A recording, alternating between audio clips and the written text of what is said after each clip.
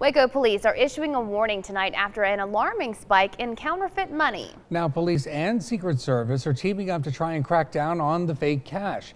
Channel 6 News reporter Chris Rogers joins us now with all the details. Hey, Chris.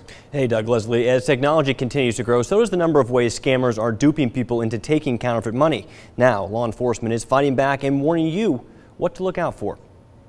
It's a growing problem that is taking the money out of the hands of consumers and business owners alike. Central Texas has seen an alarming rise in the number of counterfeit dollars finding their way into circulation. Scott DeFord is the resident agent in charge for the United States Secret Service. Part of his job is cracking down on counterfeit money. We reclaimed over $82,000 in counterfeit, and that is estimated a very small amount of counterfeit that's floating around in our 13-county area. That's up from an average of about 60 to 70,000 in previous years. The problem is it's a hard crime to crack down on, as money changes hands quickly, and most of the time, unknowing customers become victim. And they'll go out and sell an item to somebody and take counterfeit, not knowing that it's counterfeit money. So there's different ways they're getting this into circulation. And even when the fake cash is discovered, it's even harder to track down the criminal making it. It's not an easy crime to prove. That's why it's still so prevalent today.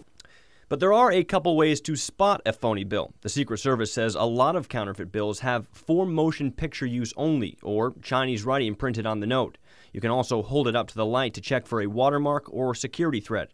But an increasing number of counterfeiters are becoming more savvy, finding ways to get around the simple checks. Often they'll whitewash a small bill and reprint 50s or 100s on top. So when you look it up there, you got to say, okay, well, here's Benjamin Franklin, but is that Benjamin Franklin or is that Abraham Lincoln? And counterfeiting isn't just common, it's downright easy. The ease of the equipment to do it is there, and it's readily accessible to all of us at a local electronics store. With a growing number of bills making their way into the mainstream marketplace in Central Texas, law enforcement is warning residents to remain vigilant when handling cash. Now, Doug, Leslie, one of the most sure-proof ways to check if your cash is legit is looking for color-shifting ink and tilting the bill at a 45-degree angle. If it's real currency, this color strip right here will change from copper to green. Doug, I'll give this right back to you. Back to you guys. And Chris, I will give you your car keys as soon as you give that back to me. He thinks I'm kidding.